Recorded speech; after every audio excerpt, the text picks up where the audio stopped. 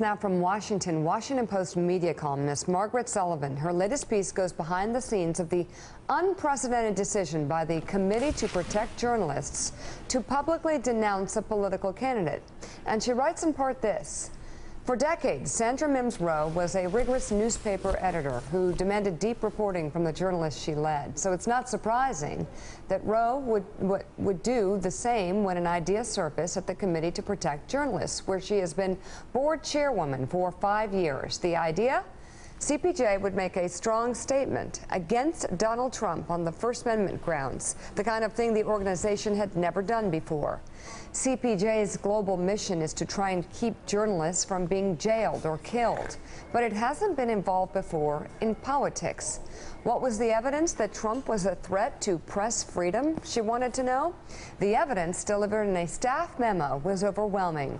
It made the case that Trump not only despises journalists, but also that he has no understanding or respect for the role that they play in our democracy. Good to have you on our show. Give us, I guess, a little bit more about Trump's relationship with the media and why it was so important to make such a strong and unusual statement on the part of CPJ.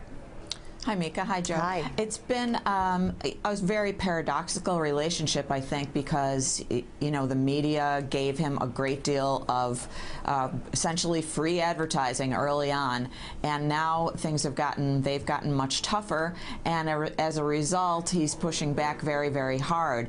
I think CPJ, the journalism rights organization, felt so strongly that they had to make a statement because they try to keep journalists safe around the world.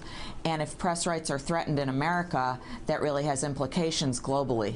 He threatens the safety of journalists? Well, you know, certainly journalists are having a tough time at his rallies. I don't think that he specifically threatens journalists' safety, but he's definitely threatening press rights. He's talked many times about wanting to go up against or to change the libel laws and to change the laws that allow journalists to do their jobs. So that's very threatening. Margaret, it's Donnie. You talk about the paradox of vis-a-vis Trump and the media as far as the beginning of the election. The ultimate paradox is Trump's entire life, how he has used, exploited, actually brilliantly, the media to create who he is, his brand. I want to go back to something you touched on, because I don't know if people truly understand what's going on at these rallies, how basically the press is in one area and they are booed and heckled, and Trump actually uses that as a tool in these rallies, and it's frightening when you see it. Yeah, it's become a very ugly situation and a very scary one, I think. And, you know, for me, I guess I'm such a true believer. I think that journalists have such an important role in our society. It's very, very hard to see this happening. And I'm glad that CPJ has made such a strong statement. And Margaret, when you talk about CPJ protecting journalists from being killed, of course I think of Russia and the number of journalists there who either died mysteriously or disappeared or were killed.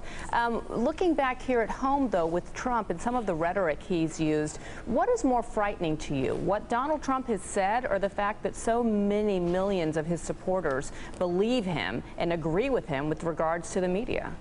Yeah, he's really riled people up and made people mistrust the media in a way that is really troubling to me, because, again, I know how important our work is, and, you know, now there's this sort of feeling that we're evil, we're part of this rigged conspiracy, and it's going to be very hard to go up against that. I think that we need to start sort of telling our story a little bit better.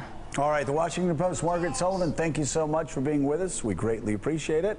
Hey there, I'm Chris Hayes from MSNBC. Thanks for watching MSNBC on YouTube. If you want to keep up to date with the videos we're putting out, you can click subscribe just below me, or click over on this list to see lots of other great videos.